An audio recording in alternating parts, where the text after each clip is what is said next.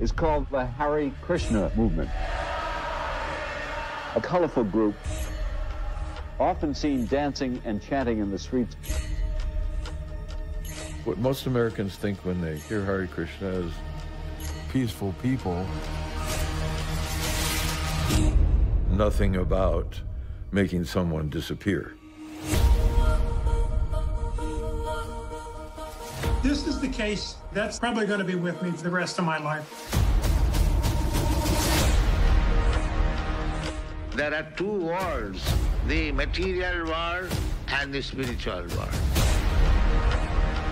You have these young, immature people suddenly acquiring this absolute power over other human beings. Keith Ham wanted to take over the movement. Manipulative, power-hungry. He was the devil incarnate.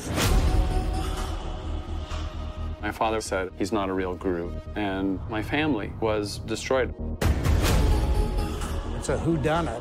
Why did this guy get shot? And he's connected to the Krishnas in West Virginia. I promised that I would stay for 6 months and didn't get out for 11 years. Just like the mob. You can't have a snitch. You didn't go against Keith Ham?